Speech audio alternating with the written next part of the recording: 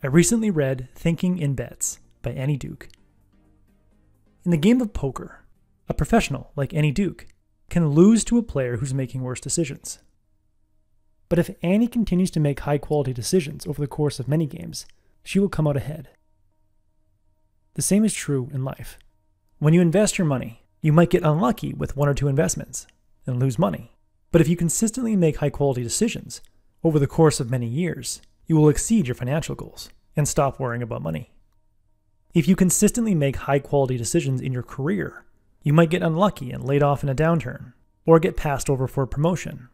But in the long run, you'll find a role that suits you and have a rich and fulfilling career. In Thinking in Bets, Annie Duke explains principles from the game of poker that we can apply to our everyday decisions to greatly increase the quality of our decisions and thereby increase the quality of our lives. The first principle is to see every decision you make as a bet. Think of a future prediction you're fairly certain of. Maybe you're certain the stock market will continue to go up or down. Maybe you're certain that a book you've recently purchased will be enjoyable. Maybe you're certain the project you're working on will be successful. Or maybe you're sure who will win the next presidential election. Now imagine someone walking up to you and saying, "Want to bet?" That person is asking you to wager a significant amount of money on your assumptions. If you're like most people, you'll start to second guess your assumptions and beliefs for fear of losing that bet. You might wonder, what information am I missing? What does this person know that I don't? How might I be wrong? When a poker player like Annie Duke thinks she has the winning hand, she's forced to bet on that hand, and that in turn makes her a better decision maker. She stops herself from carelessly pushing all her chips into the pot and starts to accurately assess her beliefs and assumptions. The first step to increasing the quality of our decisions is to increase the accuracy of our beliefs and assumptions. Every decision we make is biased.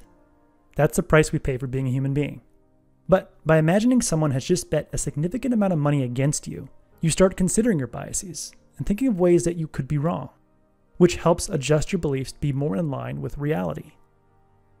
Maybe you were 99% sure of an outcome, but after imagining that someone's just bet against you, you're 75% sure. But now that you're less certain about the future, how can you be confident that you're making the right decision? Poker players face this question all the time, and they have an easy answer. If a bet, that is a decision, has a positive expected value, then it's a good bet. Let me show you what I mean.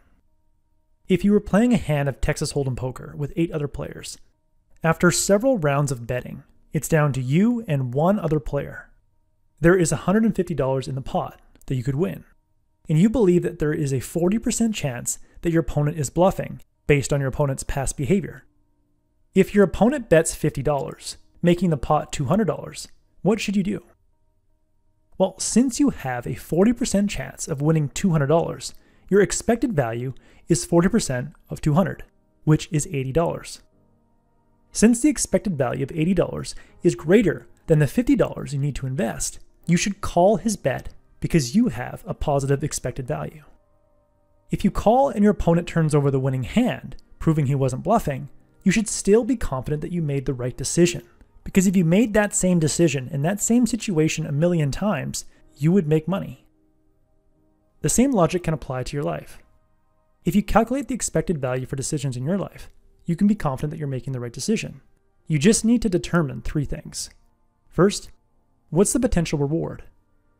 This isn't always money. Sometimes it can be emotional, like more joy or more satisfaction. Second, what's the likelihood I will get this reward?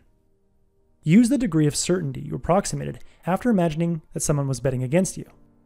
Maybe you think there's a 25% chance of getting what you want, or an 80% chance of getting what you want.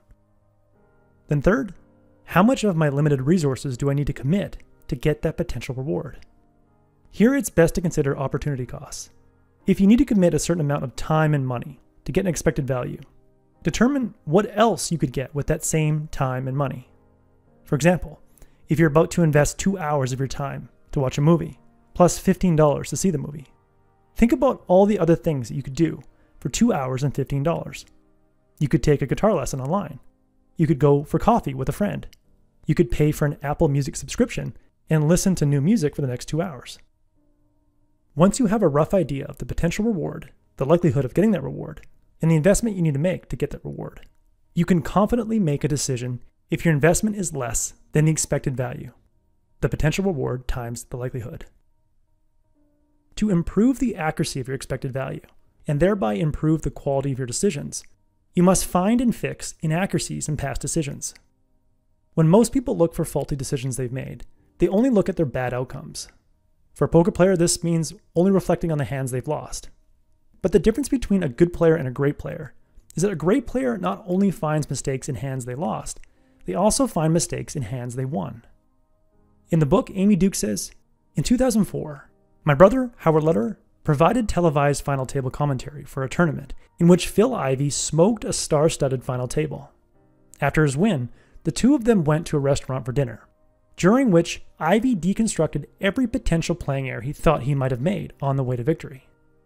A more run-of-the-mill player might have spent the time talking about how great they played, relishing the victory.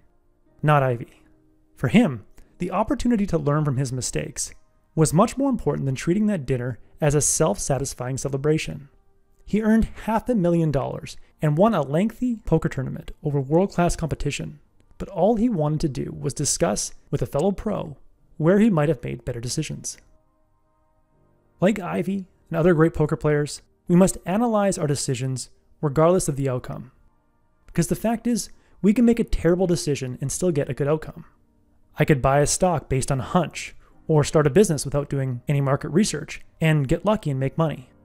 But if I use that same haphazard approach to future decisions, I will undoubtedly lose a lot of money in the future.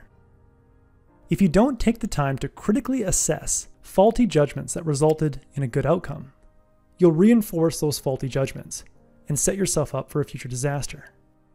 That's why it's important to develop the following habit.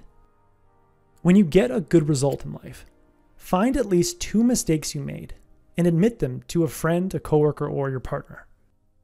Not only will this keep you level-headed, it will also help you make the shift from being results-focused to process-focused. You'll stop seeking short-term gains and increase your odds of long-term success. Admitting mistakes is hard, but admitting mistakes you've made en route to a victory is much easier than talking about mistakes that led to a loss. In the end, to improve the quality of your decisions, imagine someone with an opposing point of view asking you to bet on your beliefs. When you imagine having to gamble a significant amount of money on the assumptions and beliefs guiding your decision, you naturally pause and vet those assumptions and beliefs. You start thinking of ways in which you might be wrong, and this helps you adjust your degree of certainty, which helps you better predict the likelihood of a favorable result. Now you can take that likelihood to calculate the expected value, that is what you stand to gain, multiplied by the probability of it occurring. Once you know your expected value, you can be confident you made the right decision if the value of what you need to commit is less than the expected value. And lastly, evaluate your decisions, regardless of the outcome. Look for a minimum of 2 beliefs that need adjusting. If you can improve the accuracy of your beliefs, you'll make better decisions. When you increase the quality of your decisions, you increase the quality of your life. That was the core message that I gathered from Thinking in Bets by Annie Duke. Thinking in Bets will fundamentally change the way you look at the world. I highly recommend it. If you would like a 1-page PDF summary of insights that I gathered from this book, just click the link below and I'd be happy to email it to you. If you already subscribe to the free Productivity Game email newsletter, this PDF is sitting in your inbox. If you like this video, please share it. And as always, thanks for watching and have yourself a productive week.